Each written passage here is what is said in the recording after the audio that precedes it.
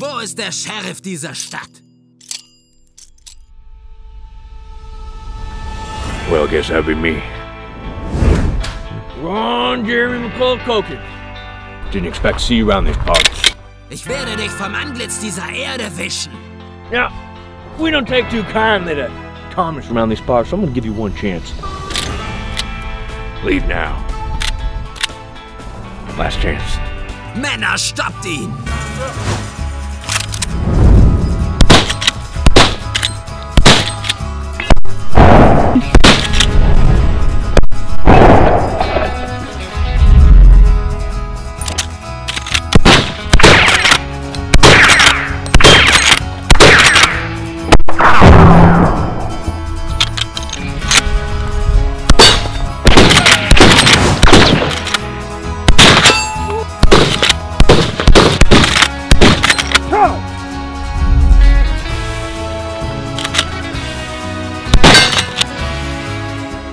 Du Idiot! Keine Waffe kann mich verletzen. Ich bin unbesiegbar. I know. Warte. Du verdammter Yankee! Daneben! Jetzt werde ich dich in meinem Zorn... Was ist das? Benzin? Woher kommt das? Yeah, it ain't nothing personal. Was ist das? You got business.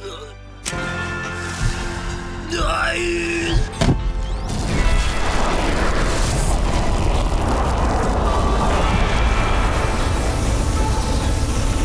Lever action rifles. They won the West, will they win your heart? Now, when we talk about this lever action, is this an abomination or is this one of the best implements to have been devised since they were originally created in the times of the Wild West? Today on Grand Thumb, we talk about the Mad Pig Customs Thumper version 2. Before we get into these lever actions, we of course have to thank the biggest sponsor of this channel. The biggest sponsor of this channel is what, Charlie? The Desert Sonoran Institute. The Sonoran Desert Institute. A big thank you to them. If you're looking to get your start in gunsmithing, they are the people to go to. We can't thank them enough. And of course, before we move forward, we have to thank Primary Arms. A big thank you to them for sponsoring this video. They are making awesome optics and they're at a great price as well. So thank you to Primary Arms. Absolutely. And what can we not forget, guys? We gotta thank Patreon. And we cannot forget Onward Research. It has our products, it has all the awesome swag and merch, including this lifeguard hat right here for the summer, Hot Boy Summer. Hot Boy Summer. Or something like that. Point is, get in there and check it out. Ladies and gentlemen, my often forgotten, most certainly not by me, Chinese. welcome to the Channel channel. on the West. Welcome to the channel. Today we're going to be talking about the Mad Pig Customs Thumper. So we have two different versions. We have a Henry rifle right here. We have a Marlin rifle right here, both in 45-70, which is of course a ridiculous caliber. Now, before we get into the video, we're going to go ahead, we're going to hit the range right here. We're going to do a couple drills, and then we're going to come back and talk about these rifles. But what is the power of the 45-70? It is legendary in its ability to take down animals. So today what we're going to be testing is we're going to be testing some 45-70 government from Defiant Munitions, and this is of course the TCX Mad Pig. This is a pretty hot 45-70 round, and talk is cheap, ammunition is expensive, so let's go ahead and test this on some ballistics gelatin. So right here we have ballistics gelatin. This is the clear type of ballistics gelatin. This is going to do... It's a pretty sturdy thing right there. I'm just excited for when we got holes in it finally. So we'll go ahead and we'll fire one round into this. We have the high-speed camera. We're going to see how it performs. We have approximately 12 inches of gel. I think it's going to go through all of it. All right, we have 300 grains on the Defiant Munitions, and we're going to go ahead and test it out on the ballistics gelatin.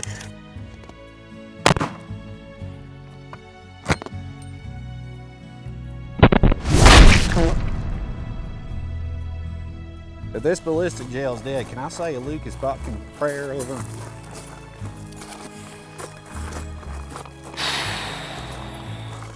So, I mean, we know 45-70 is pretty crazy, but that was extremely violent. It seemed to have given itself some type of jet in order to get it off of gunpowder right there. I think now's the perfect time to thank our sponsor, biggest sponsor, Jesus Christ. You are not him. Real talk, the wound channel is of course crazy. This is a insanely devastating round. There's no doubt about it. The lever action rifle, a piece of Americana. It tamed the West, it conquered the West. But the question is, can the lever action, when tacticalized, conquer modern firearms? Yes. Michael's gonna run a Mozambique. All right, this drill, originally it was come up with in Rhodesia, and that's how they won, right? Everybody says they didn't, but they did. It's gonna be 2 to the chest, and just like your favorite video on the internet, Mom won't let me watch those anymore, the last one's gonna be to the face. Okay, I'm ready. All right, shooter ready. Yeah. Stand by. You know, that's pretty good. it's not bad. You know, Yeah. I will say The spread is a little bit of damn near 8 inches. obviously with a AR-15 or something, you're gonna be much more, what's the word, effective? Quick, we'll say quick, because you could easily do sub-second Mozambique with any type of semi-auto. So with the lever action, it's a little bit tougher, obviously, because as you're pulling that lever up, especially for me being so used to a semi-auto, I have a tendency to kind of pull that up a little bit, even when I'm shutting it. So that's gonna take a little bit more of doing on my side, you know, Yeah. to correct that. But that's pretty good. Yeah, no, that's pretty good. You wanna run it? To be clear, Charlie is shit with a rifle, good with a pistol. Charlie, are you ready? High ready, low ready. We'll do it low ready. All right, okay. Sure ready? Yep. Stand by. Oh my God! Oh, you're fucking rifle jam, man. I can't run a drill with broken rifles. Like I was saying before, Charlie can't shoot a rifle, but we're gonna give him another chance to do a Mozambique. Starting from the low ready, shooter ready. Oh, yeah, all right, we're ready to go. Stand by.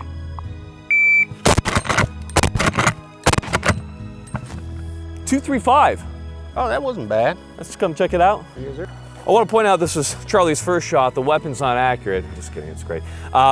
Good, awesome, good shot in the head, man. That was excellent. You know, your first shot was at .54, which is faster than me, which means you're the better gunfighter.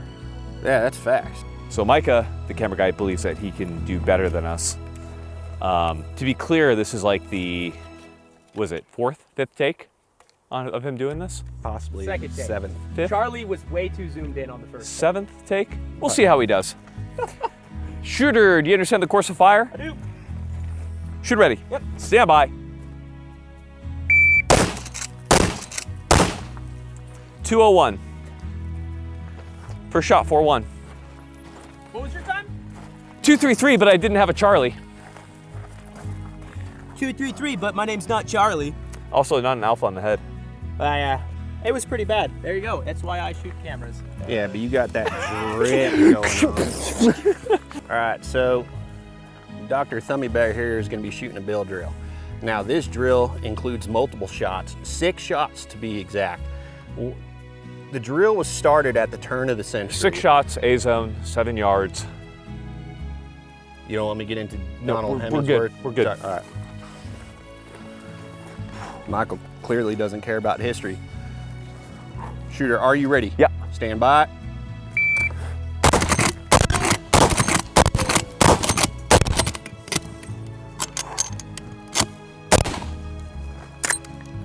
Seven, 5, 6. The lever action only holds 5, so there had to be a reload on there. Charlie's gonna run the build drill now, 6 rounds. Obviously there's gonna be a reload at the end. Shooter, do you understand the course of fire? Yes, sir. Shooter ready. Yep. Stand by. Oh, yeah. There we go. Take that, cattle rustler. Oh, hold on. One of them fell out. It's right at your feet. There it is. I ain't no bitch. There are no resets in combat or cattle rustling. What's the time on that? That was 1992. That was a good year. Micah is gonna run it again because he feels like he can do better than our cattle rustler, Charlie. Charlie, what do you say to that? Yeah, that's what I do. That wasn't... Shooter, do you understand the course of fire? I do. Shooter ready. Yep. Stand by.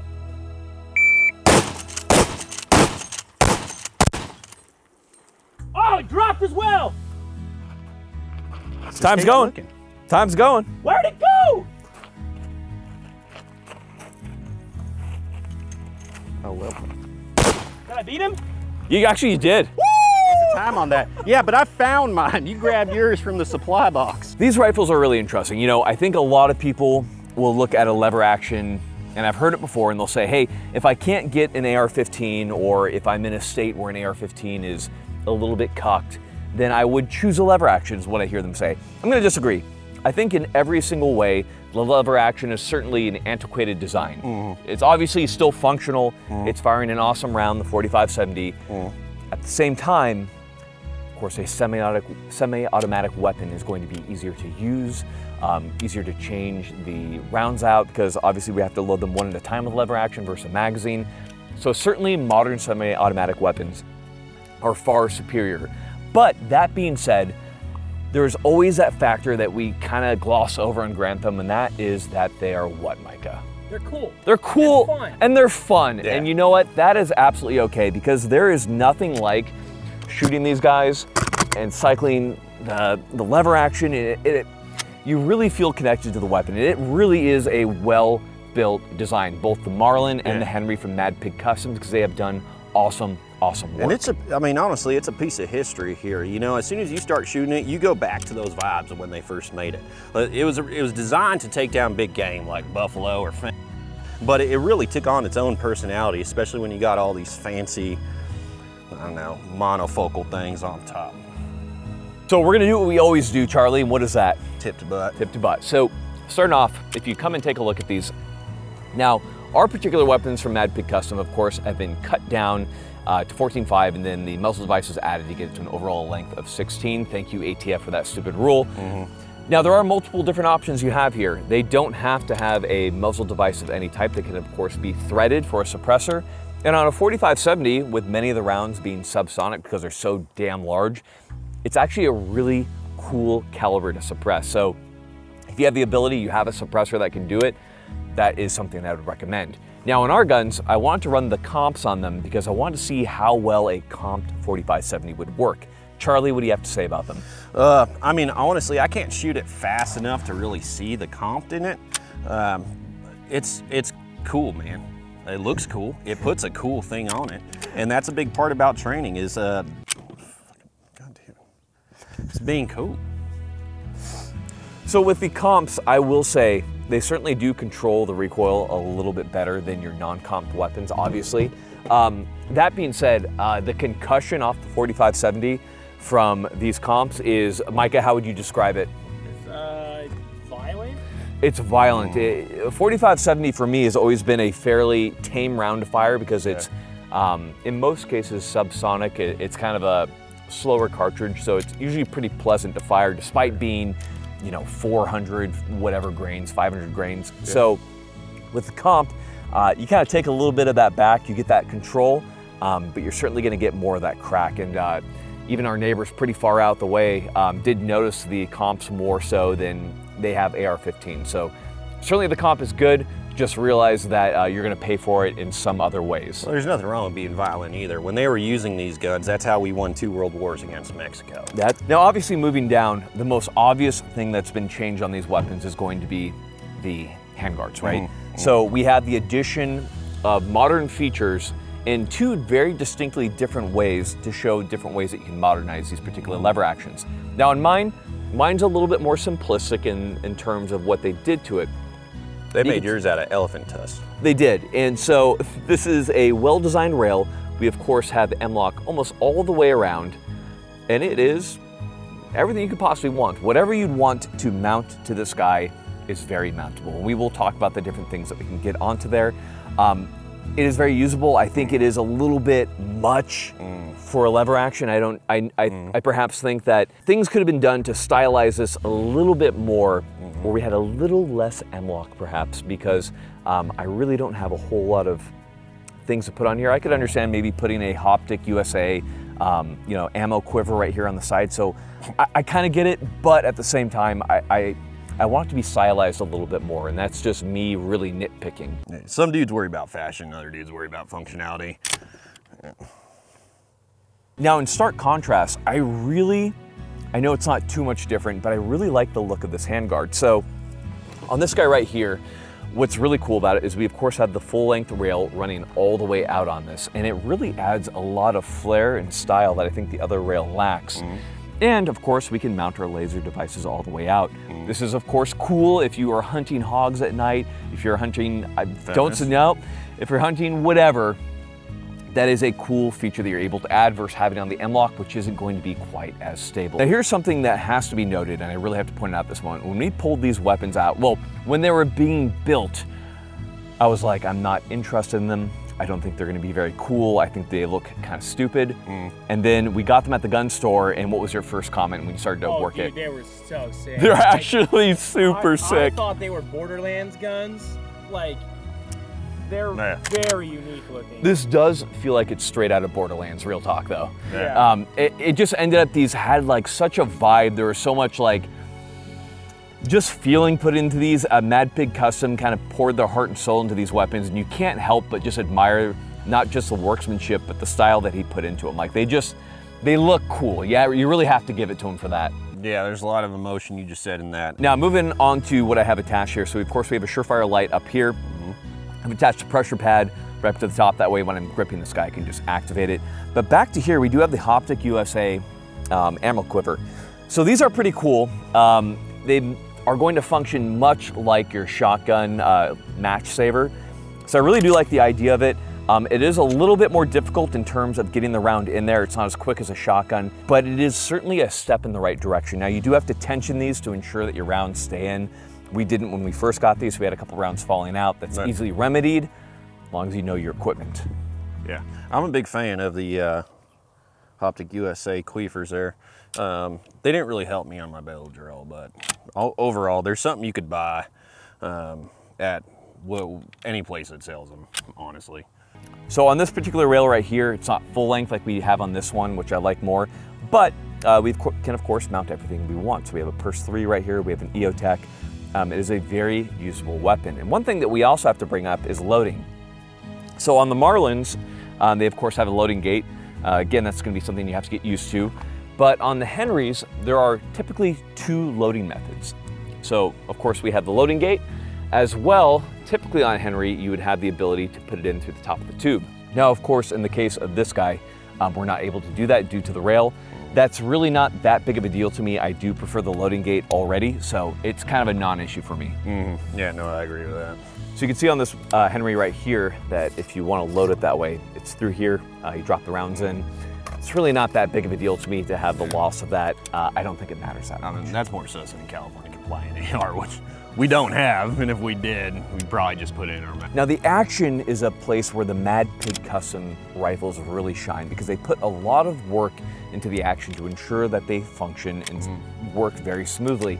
They can be a little rough sometimes from the factory, but in the case of the Mad Pig Customs, like they really cycle quite well. How's yours feel? No, it feels really good. Now, of course, you do have a big lever loop on this one. We do have a Wild West triggers. Now, in the case of the Henry, it is just a worked over Henry trigger, and both are phenomenal. I have no bad things to say about the trigger work. But with that being said, we do have to do what I've wanted to do for a long time, which is for the first time in Grand Thumb, we are going to ghost camera, bro. Those triggers together at the same time. So I'm gonna go ahead and press into it. We have no take up. We have solid. Nice, that was pretty good. That was about a solid 2-pound pull right there. Let's try that one more time. Ready? 3, 2, 1. Nice. So on your traditional lever action, obviously you'd have the iron sight about at the rear of the barrel. But in the case of the Henry right here, the iron sight has been moved to the rear right there. That's a longer sight radius. If you're a type of guy who's not going to be using an optic, that of course is going to be superior due to the longer sight radius. So that is a cool thing about these rifles right here. Now we're going to get to a part of the rifle that is my particular favorite. So I really, really like that sounds so good. I love the traditional look of the stock. Now the chisel stock is really cool and has really good qualities. But for me, I love the look of the wood And what's really cool is, of course, based on the type of optic that you have, you might need to raise your cheek up. So being able to adjust that, and it adjusts so smoothly, it just looks so damn cool to me. That doesn't even move, does it? Yeah, it doesn't. Now, also listen to that. Listen to the noise. It sounds so good. Oh, that's like its own grand. Now, in stark contrast, we do have the chisel stock, which in many ways is a more functional stock. It is very solid. Of course, we have the Mad Pig riser right there, which is very comfortable to run with, and it can be angled depending on the type of optic or setup that you have, depending on the shape of your face, if it's misshapen or whatever. And even better is that we, of course, have the ammo quiver right there, so we can have multiple rounds sitting right on the stock. That's going to be nice to be able to store any type of ammunition that you need. It is a excellent design. Oh yeah. So this really brings us to the end of the Mad Pig custom rifle. Frankly put, this thing rocks. I love it. I think it is such a cool design. Like it really is taking the lever action to a point where it's a little bit more usable. If this is something where you want to use it at night and you're just dead set on using the lever action, this is the way to go. Point is, there's a lot to be said about a fun rifle that is also functional. This certainly falls into it. 4570 is an interesting cat if that is a caliber that you're looking to get into. But overall, I have to say that this is actually, funny enough, a rifle that I would recommend. Great design, just looks great. But the thing that we always know about these rifles is what? You gotta train with them. You gotta train. If you don't train, it's not gonna matter. So if this is the only rifle that you have, cool. Train with it, get good with it. Because I'll tell you what, 4570 vibe checking you is still a really, really bad day. Oh yeah. Even though it may be expensive ammo, there are also deals out there. You can just check around the internet, see who's selling it for less. Your mom's purse, you can get that. There's ample ways to feed this beast. We appreciate you guys so much. We got nothing else for you. Love Final you. thing for you guys. Charlie. Oh, besides I love you. Just get out there, get training. Dry fire, wet fire, whatever it may be. And if you're an ATF agent, you should probably just